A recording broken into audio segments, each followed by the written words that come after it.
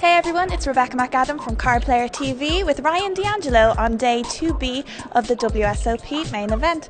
Ryan, how are you doing? I'm doing great, Rebecca, thank you. I have 240,000 chips, which is a bit down from my peak, but things are going smoothly today. I'm kind of controlling my table a bit. Me and John Robert have been battling it out, so it's been fun.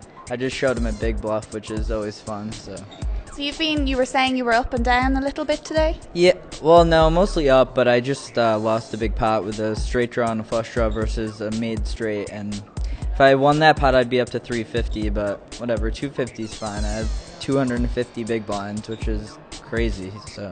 Are there a lot of chips on your table? Yeah, there's a kid with like 150K who's probably going to give it to me, I think, after dinner, so we'll see how that goes.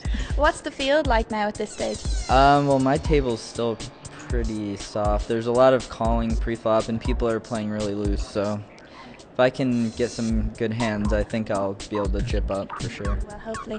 Have you had a good series so far? Not really. I have one cash and a 1,500 no limit, but I don't know. Tournaments are so much luck. Hopefully I'm gonna run good in this one, and that's all that matters, really. Gotta take it one hand at a time, you know? Try to play my best. We'll keep our fingers crossed. Rebecca McAdam here at Ryan D'Angelo, the main event.